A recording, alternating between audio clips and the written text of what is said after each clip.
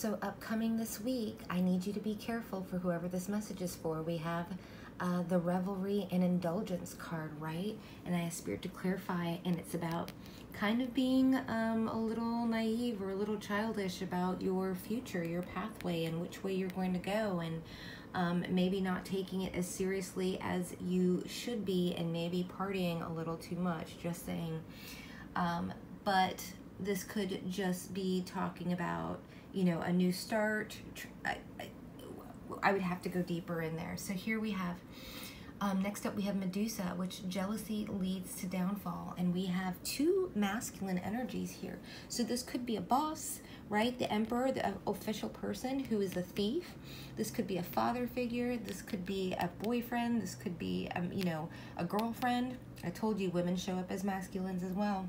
But you've got two people in your vicinity that are jealous of you for whatever reason, and they are looking for a reason to sabotage you. So if this is you in this energy of just kind of being a little childish with your fate, you really need to go ahead and buckle down, because, you know, Spirit is saying you are going to need your intuition at the end of this week, because you need to keep thinking about your destiny. And I asked, you know, for more information, and that's all I got.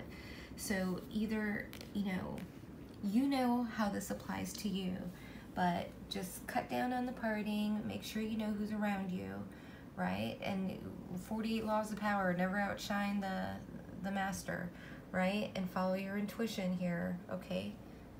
All right, we'll see you soon.